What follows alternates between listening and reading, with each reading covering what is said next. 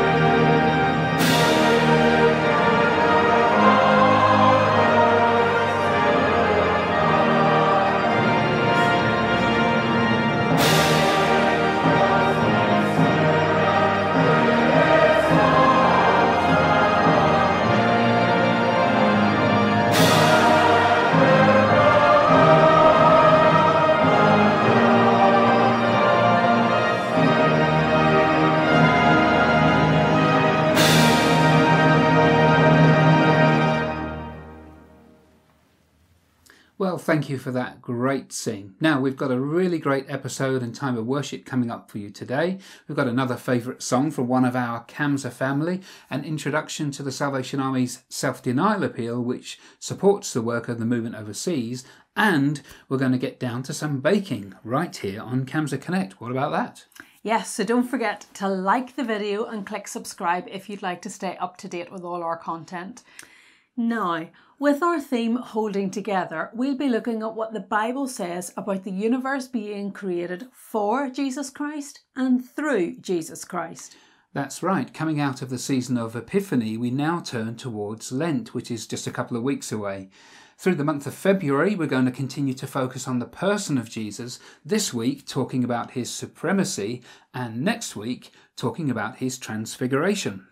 And then, as we get into Lent,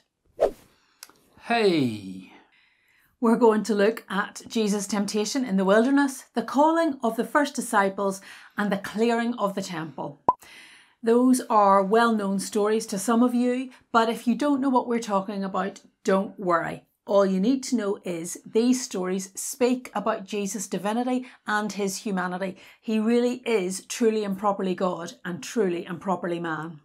Yeah, I think we might need some scuba diving equipment because it sounds like we're going to be going in pretty deep. But it will be wonderful to remind ourselves who Jesus is as we head towards Lent and Easter. And by the way, what about that Colossians word?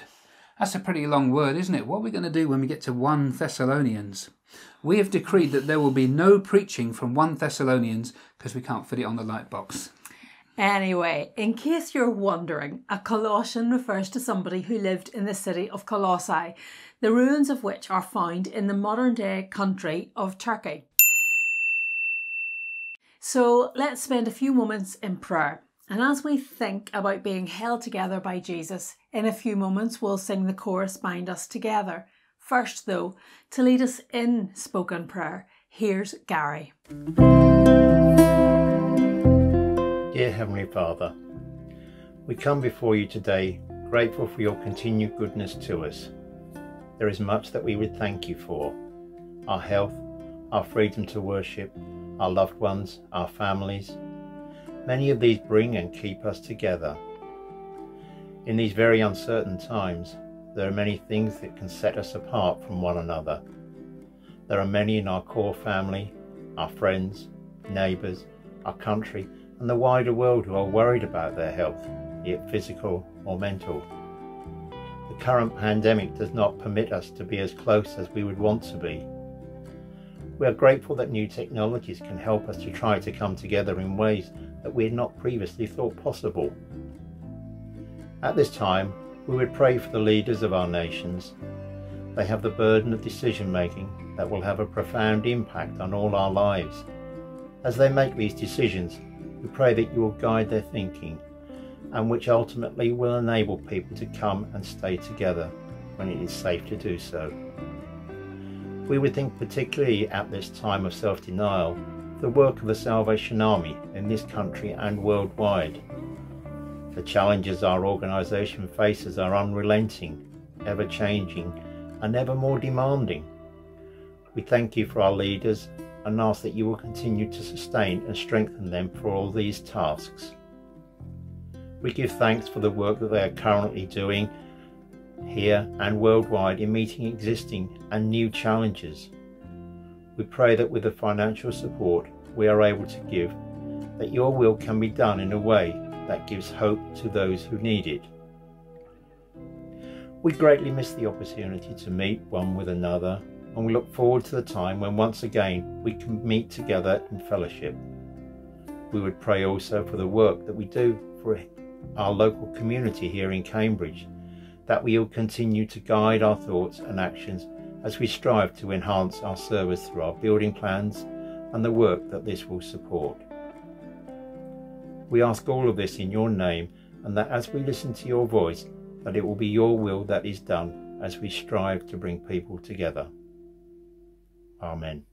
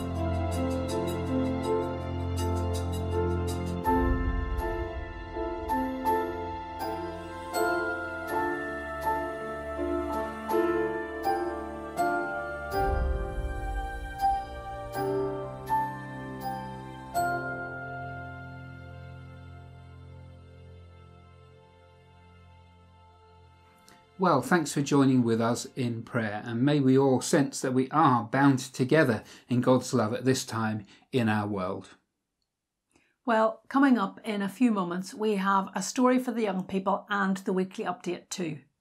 First though, recently we announced that with your support through our It's Virtually Christmas online concert, we've been able to donate £1,300 to the fabulous Arthur Rank Hospice here in Cambridge. So this week, the event's organisers, Annie and Simon, were able to meet one of the Arthur Rank representatives, online of course, to hand over a cheque. This is what happened.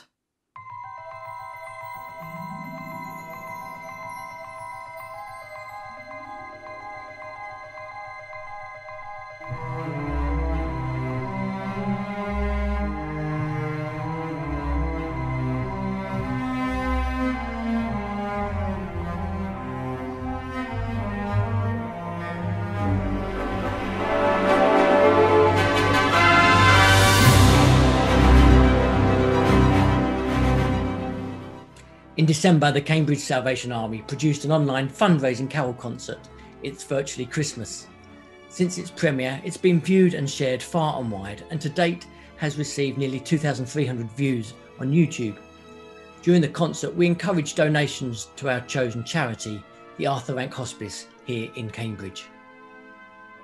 People gave so generously and willingly to such a great charity, and we are pleased to be here today to present this cheque for £1,300 to Alison, who represents the charity.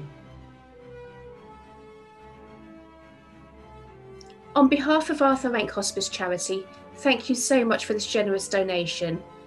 In a year that's been incredibly difficult for fundraising efforts, any money that we receive is truly appreciated. Thank you so much again for your kind generosity.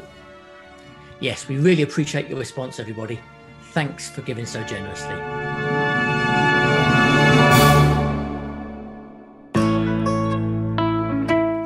So the verse that we're looking at today is from Colossians chapter 1, and it says that Jesus is the head of all things, and in him all things hold together.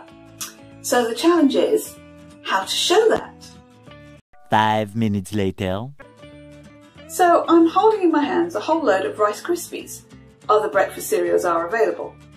So this could be an illustration of how Jesus is holding us, holding the whole universe all together. But I'm not sure it really gets across the full meaning of the verse. So let's try something else. 11 minutes later. So in this bowl, I've got some chocolate, and I'm going to add in the Rice Krispies to the chocolate and some sultanas or raisins, because who doesn't want that sort of thing in your Rice Krispies? So we'll just mix the chocolate round, and we'll put those all in, and we'll mix it together, and we'll see what we get. Approximately 10 hours later. So we're just making sure that the chocolate covers all of the Krispies. 1 eternity later. So now the chocolate's had a chance to cool, and what I've got is a Rice Krispie cake, which I'm sure you've seen before. So when we take it out, we can see that it's very different to the Krispies that were loose in my hand before, because the chocolate has worked its way intermingled with the Krispies and the sultanas, and it's all become one thing. And I think this is a better illustration of that verse from Colossians, because Jesus is not just holding us, he's in there with us. And so we're all linked together and linked to him and linked with wider creation. And Jesus is running through it all, he's in it all, and he's holding it all together. And so we with him are one.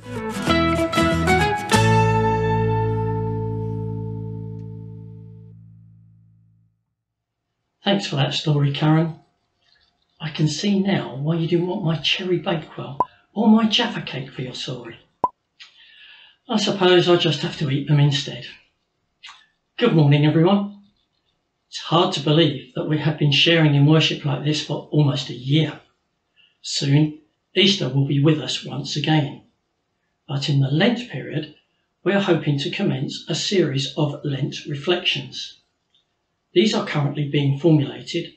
Our Officer's Update number 48 has details of this and also plans for our forthcoming prayer weekend and Holy Week.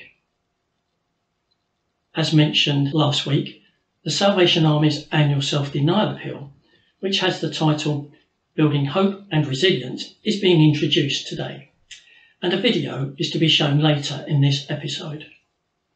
Our self-denial altar service will be on March the 7th, and you can send your gift to Karen by cheque. By now, you will have received your Army periodicals, including your free war cries, of course, and the prayer leaflets for February. As ever, you can pay for your periodicals and for your cartridges in the usual way to Karen. Finally, here is a reminder of our usual activities for the week, which are on this same video channel. And these are every Sunday at 9 AM Kids Time, which is a special presentation just for young people. And then on Wednesday at 7 PM, Prayer Matters. This Wednesday, but not on this video channel, CAMSA Connect Sings will continue at 8 PM. This is where we enjoy sharing in singing and fellowship. Please contact Annie or Chloe for more details. Thanks very much for watching and for listening. It's now time to give to the Lord in our offering.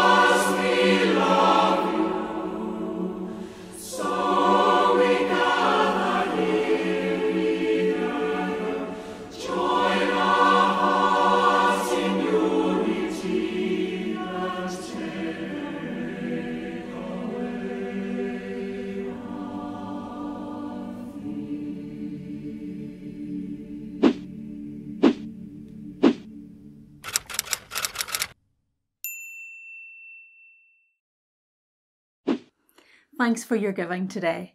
Would you join us in a prayer of blessing as we thank the Lord for his goodness? Father God, we thank you for every good gift, for every blessing, and for the greatest gift, your Son, Jesus. Please accept our gifts today. May you use our finances, time, and talents so that others might know of you and your love for them.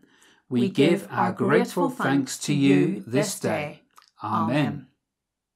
And amen. Well, as we've already mentioned, we're heading towards Lent and the time of year when many of us think about giving something up. Why do we give something up? Well, if you're a person of faith, it's usually to do with having more time and energy to focus on God. But Lent can also be a time for taking something up, like supporting a charity or giving your time to help others. That's why each year during Lent, the Salvation Army has its self-denial appeal, where all of us are encouraged to deny ourselves something, hence the title, and put the money we save into helping others. The self-denial appeal helps the work of the Salvation Army overseas, so during the next few weeks we'll be showing a video on a different part of the world where the Army is at work.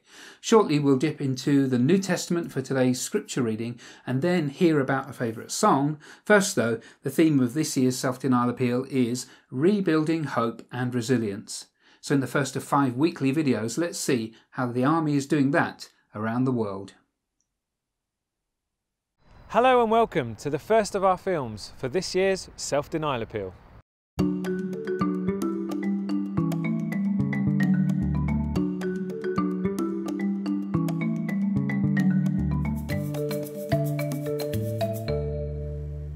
My name is Ben Cottrell, and as we live through the various lockdown measures in place across our territory, I'm going to be looking beyond our borders.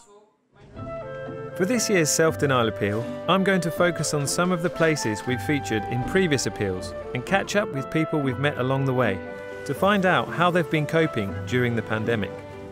But first, let's look at last year's appeal.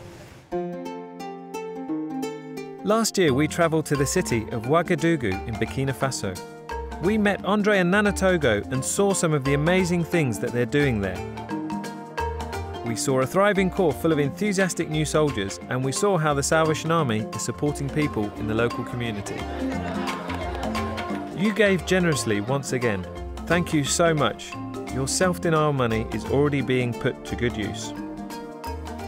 And as a little reminder about how self-denial works, here's Ashley Bowles, who presented our films a couple of years ago.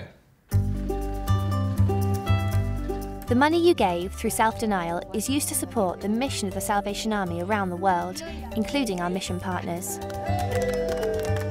The idea of self-denial was first introduced in London by William Booth in 1886. He said, "Go without something and give what you would have spent to the Salvation Army's work." That was over 130 years ago. Now, nearly every Salvation Army corps the world over plays its part. So if you are giving in London, Llanelli, Larne or Lockerbie, you are joining with Salvationists in Oslo, Ohio or Ouagadougou, which is the capital city of Burkina Faso. The money is redistributed by international headquarters to the places that need it most. It funds the background things, the not so exciting but essential things, so that Salvation Army staff and volunteers can get on and do what they're good at, like the work in Burkina Faso.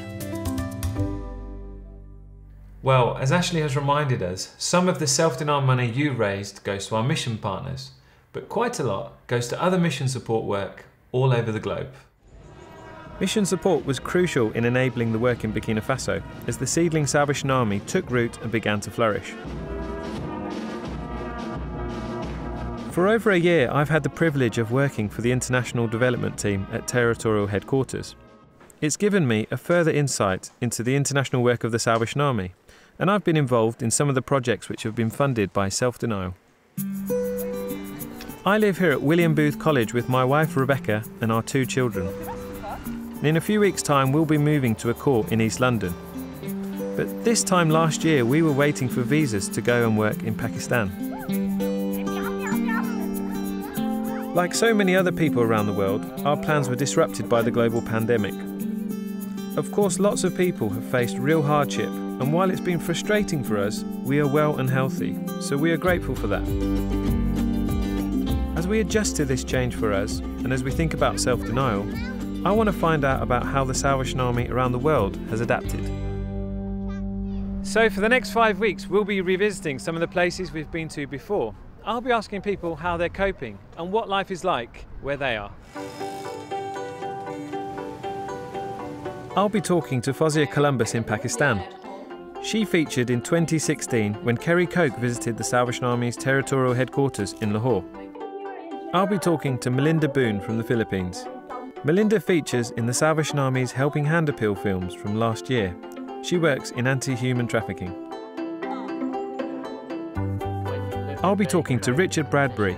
Richard and his wife Heidi have been serving in Bangladesh for the last 2.5 years. They're there with their 2 children and work at headquarters in Dhaka, the country's capital.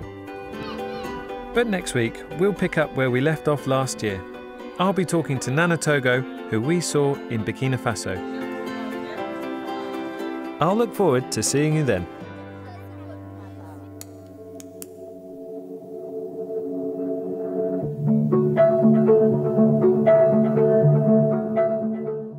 The Son is the image of the invisible God, the firstborn over all creation. For in him all things were created, things in heaven and on earth, visible and invisible, whether thrones or powers or rulers or authorities, all things have been created through him and for him. He is before all things, and in him all things hold together. And he is the head of the body, the church. He is the beginning and the firstborn from among the dead, so that in everything he might have supremacy. For God was pleased to have all his fullness dwell in him, and through him to reconcile to himself all things, whether things on earth or things in heaven, by making peace through his blood shed on the cross. Good morning. Singing is one of my chief delights, so it won't surprise you when I tell you that I have numerous songs and hymns that I can categorise as favourites. The one I have chosen for today is number 340 in our Salvation Army songbook.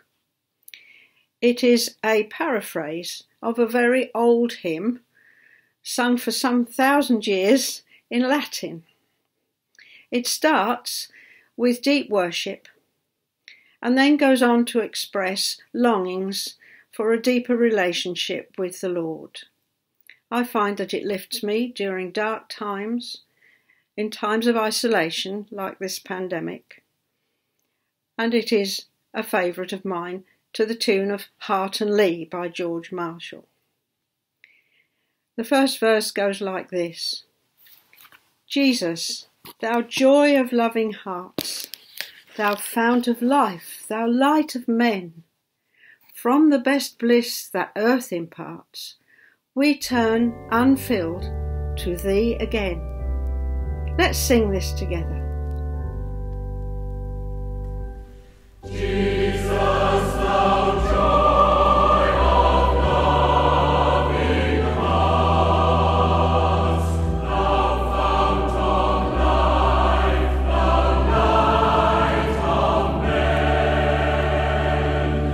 from the best bliss that earth imparts,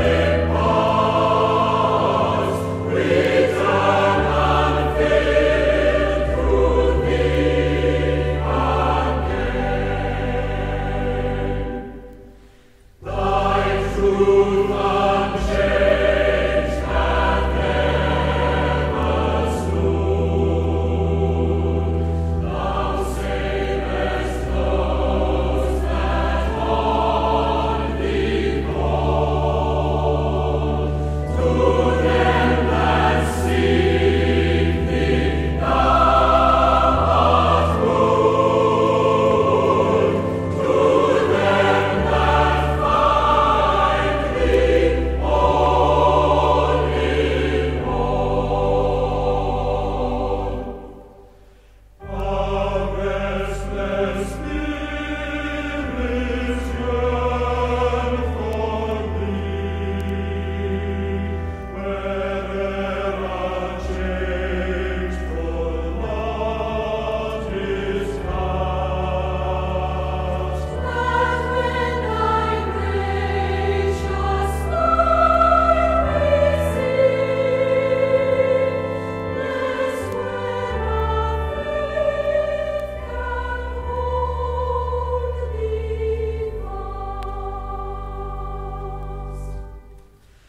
O Jesus, ever with us stay. Make all our moments calm and bright. Chase the dark night of sin away. Share all the world thy holy light.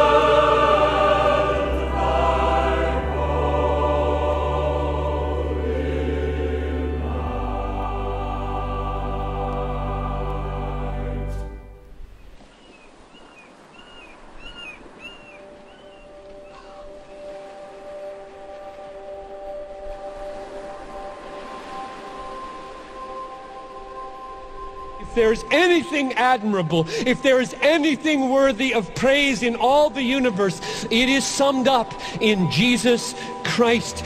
He is always infinitely admirable, in everything and over everything supreme.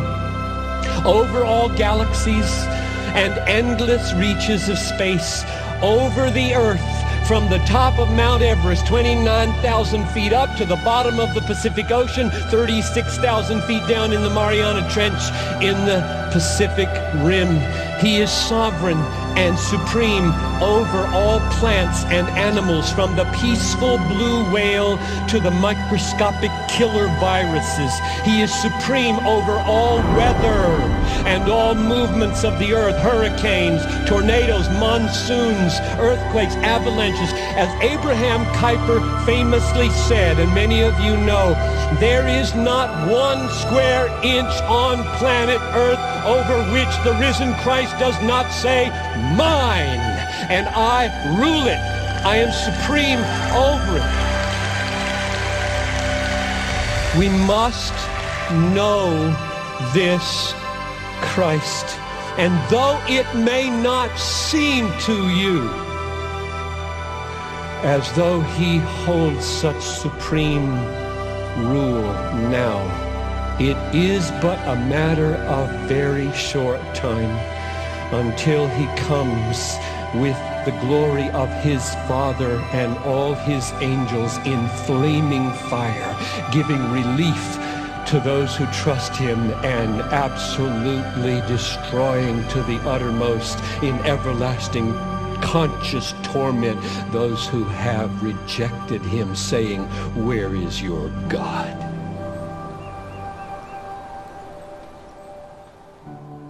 Well, my Bible thought today is, well, what he said. Pastor John Piper is a theologian and founder and senior teacher of desiringgod.org, and, as you can tell from that video, a very gifted communicator too. Those 2 minutes of preaching, an abridged version of a sermon he gave at a conference in 2004, a link to the transcript of the full talk is in the description below, and set to those beautiful images and music by Mark and Emma Rooney, that's also linked in the description below. They make for a very inspiring video. Well, as I prepared for today and in my research listened to that sermon, I realised that, well, sometimes you just have to let somebody else say it better. What I will do today, though, is just simply and quickly highlight 2 things from that message. Number 1, first of all, John Piper said that there is not 1 square inch on planet Earth over which the risen Christ does not say, "Mine and I rule it, I am supreme over it." In our reading from Colossians chapter 1 in verse 16 we read, "For in him all things were created, things in heaven and on earth, visible and invisible, whether thrones or powers or rulers or authorities, all things have been created through him and for him." And I think this is important for our world and for you and me too. It's important for our world because at this precise moment, so many people feel that life has been pulled apart for them. John Piper mentioned killer viruses. In 2004 he was speaking, remember. And that has a really special significance in our world today, a world that's still wrestling to put to bed a virus which in some shape or form has touched almost every person on planet Earth.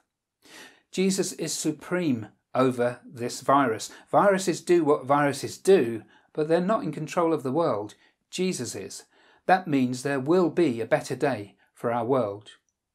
And it's important for you and me because the totality of Jesus' rule over the world, the every square inch, doesn't just refer to the world we walk upon, it includes us too.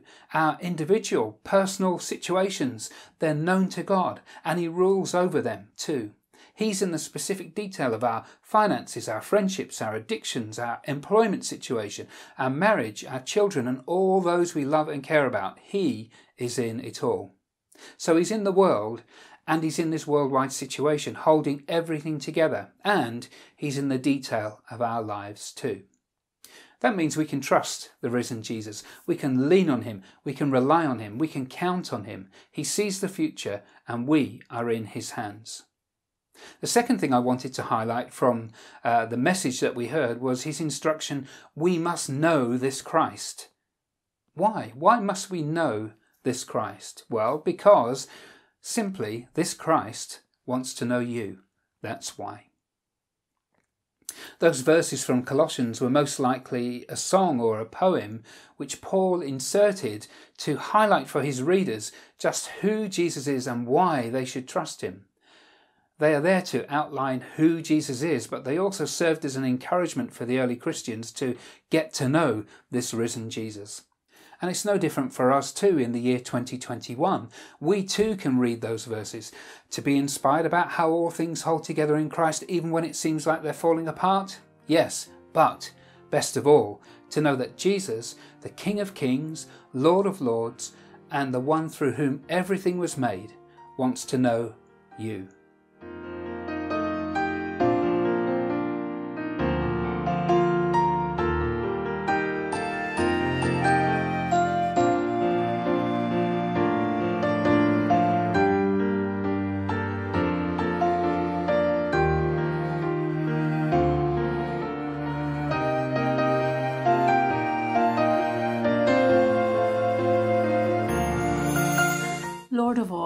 when our lives fall apart, when our world divides us, when churches pull away from each other, hold us together in love.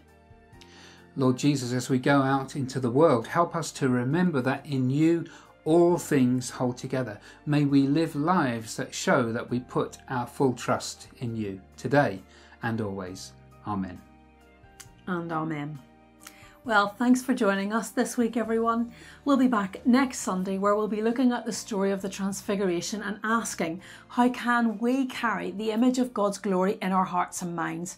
We'll also have a word of testimony, a visit from the Skit Guys, and music from our amazing junior choir, the Singing Company. We love them. But anyway, before we go, please join us in a song that challenges us all to put our trust in Christ alone. So until next week, keep safe, keep well, and keep connected.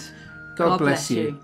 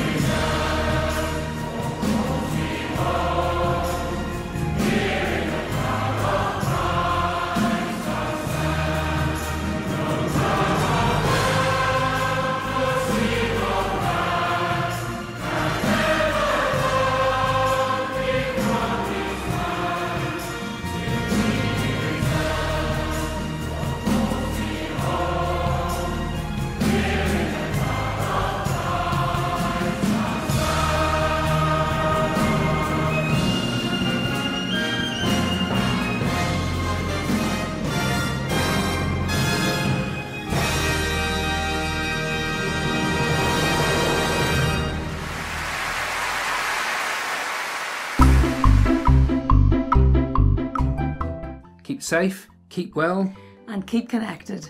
God bless you. And Chancellor of the Bethlehem College, there's a link to Alison, who represents the charity. Link to a transcript of the full talk in the description below. Blimey, that's hard to say. So now the chocolates had chance to set, and what we've got is a Rice Krispie cake. And the one through everything, and the one through him. No, it doesn't make sense. Lord of Lords and the one through... We really... Let's go again. King of Kings, Lord and Lords, Lord of Lords, and the one through whom all things were made. We're all Close. now. And I don't think I need to do that because it looks. I think I just need to do. That. Yeah, I was just going to say that. Start from the middle. Best of all, to know that Jesus, the King of Okay. Take 3. What number do you think we'll get to? 17. This will be it. This is it, isn't it? Yeah, come on, this is it. Fill the air with our praises, because we know who God is and what he has done for us. So thanks, Songsters, for that song. Without Priscilla. I thought I'd changed that to say Bruce.